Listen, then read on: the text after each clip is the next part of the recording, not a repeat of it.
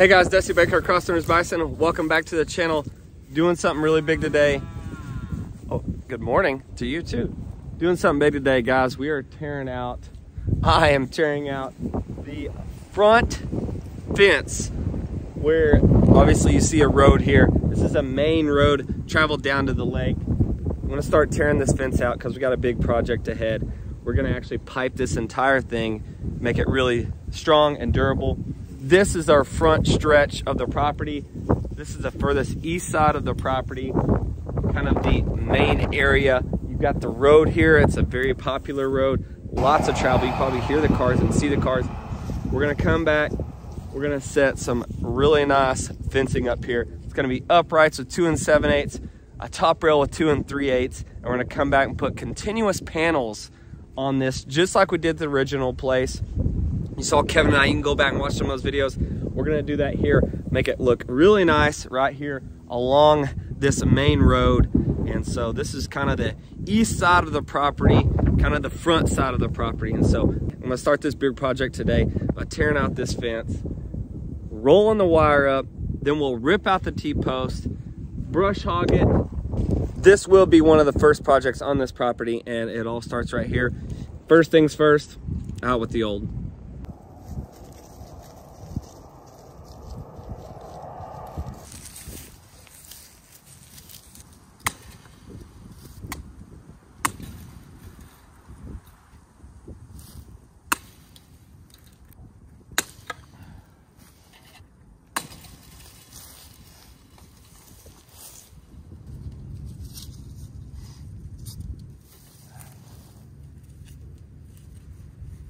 You guys are probably wondering what these flags are for. These are markers because this is such a popular highway. There's a lot of service lines here. You've got cable, you've got internet, you've got water, power.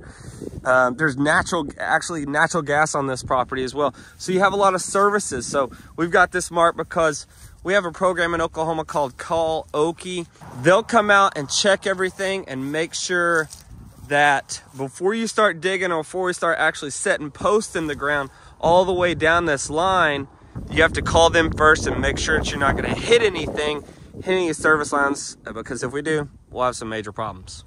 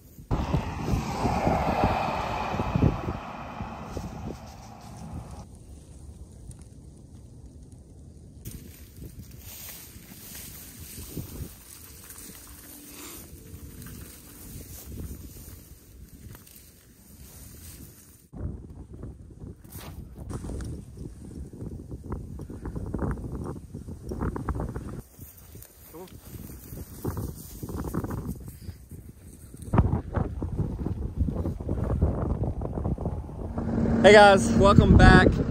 Day 2, I came through, finished pulling up all the barbed wire on this stretch. It's 900 feet, but now got the skid steer and we're gonna go through here and actually start pulling up the T-posts. Got Kevin out here to help me and got Marissa and Brooks out here to help me, and Maya, don't forget about Maya. So we're gonna use the skid steer. We're gonna use a bucket actually. The front of this bucket, we're gonna catch what we call the of these T-posts, and we're gonna pull it up that way.